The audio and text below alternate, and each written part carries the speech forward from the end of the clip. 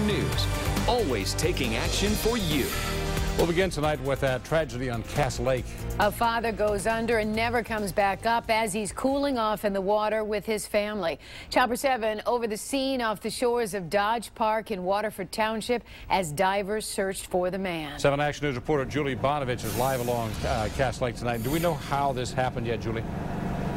Stephen, it's difficult to say. The Sheriff's Department only speculating tonight, and there were so many people out here just trying to have fun and get out of the heat, and the family said that that father was a strong swimmer. Divers searched Cass Lake for 2 hours this evening after a family lost sight of their father in the water. I just heard people screaming and yelling for the guy to come in. Edward Lesser says other people at the state park were worried about the 59-year-old Pontiac man because he was out so far. The water starts out waist high and can get deeper quickly. I heard his family say that he was a good swimmer and he was fine.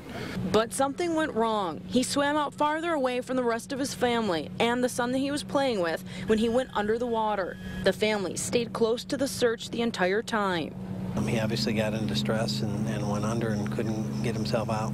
Oakland County Sheriff Michael Bouchard says divers found the father's body about 100 yards offshore near a drop-off where it's over 20 feet deep.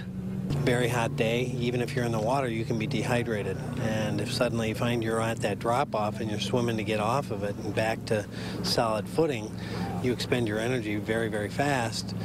The family had been in an area of the park where people frequently swim and barbecue.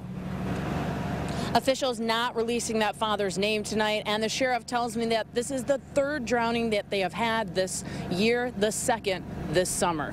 Live from Cass Lake, Julie Bonovich, 7 Action News. People have to be so careful, Julie. Thank you for that live report tonight. Now, as Sheriff Bouchard mentioned in Julie's piece there, it is possible to become dehydrated even in the water, so it's important to watch out for the warning signs. They include thirst, dry mouth, dizziness, and fatigue.